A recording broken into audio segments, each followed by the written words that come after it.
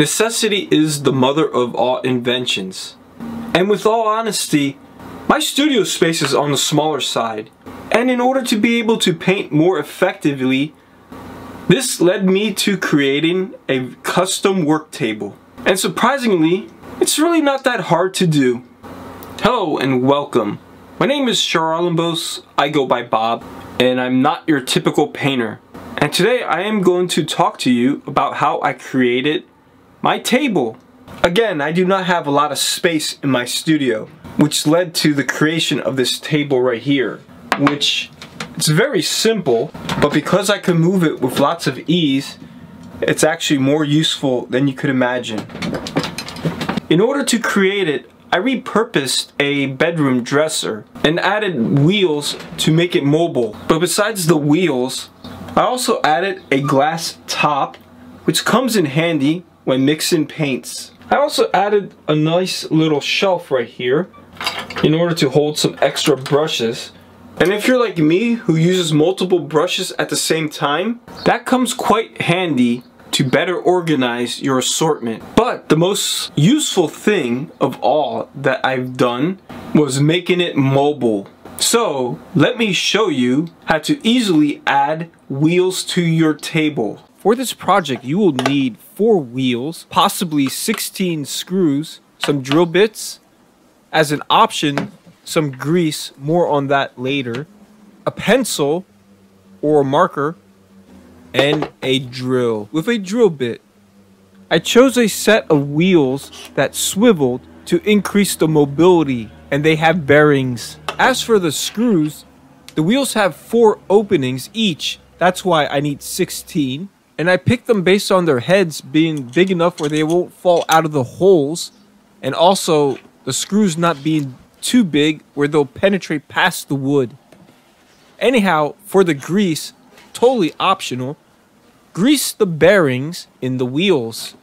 This is not necessary, but I find that it will make moving your table smoother. I do this because the factory grease is pretty much non-existent.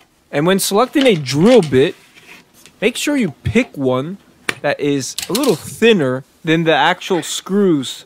So when the screws go in, they are nice and snug. The first step is flip the table upside down.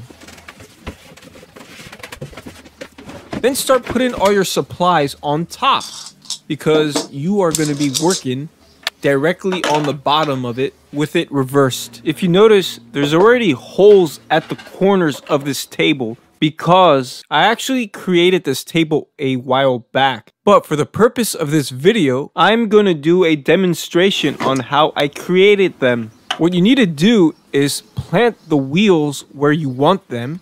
By using a pencil or a marker, make some marks where the holes will be. And then remove the wheel. After removing the wheel, grab your drill and make sure you put the drill bit that you selected, and then drill some holes into those marks that you made. Try to drill as straight as possible.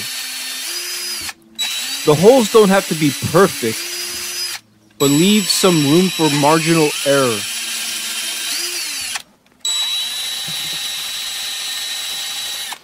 Once you are done drilling, brush away the dust and place the wheel back and align the holes so they line up. And then grab your drill bit, the Phillips head in this situation, and start drilling in the screws one by one until all 4 screws secure the wheel on the table. This was just a demonstration on how to do one wheel, but you need to do this for all 4 corners. So make sure before you do anything, drill all the holes necessary by making notations of where to drill with either a pencil, pen, or marker, whatever you desire, as long as the notations are visible. And after you're done drilling all the necessary holes, Start placing each screw one by one and drill them in until you are completely done. For assurance, grab each wheel and make sure they're nice and snug on the bottom. And when you're done, flip the table again and test it. And move it around to make sure your job was well done. And to finalize this table, place a piece of glass on the very top.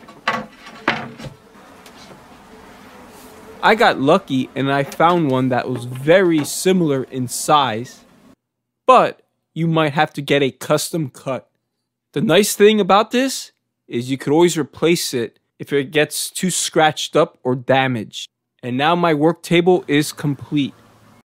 And as a bonus, it's not a bad idea if you can attach a little shelf on the side of your table. What I did is I used an old stretcher that I was not going to ever use again and drilled some holes through it and also pre-drilled some holes on the table.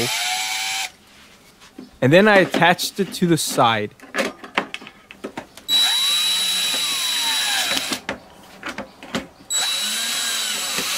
By attaching this little shelf, now I have more brushes easily accessible while I paint. If you made it to the end, thanks for watching. I took the time to show you how I made my custom table. Now it's time for me to paint. If you found this video helpful, let me know in the comments. For me, just being able to move my table is a lifesaver. Plus, I repurposed a drawer that was just going to be thrown away. Once again, my name is Charalambos. I go by Bob. I'm not your typical painter. Stay tuned for more. Bye.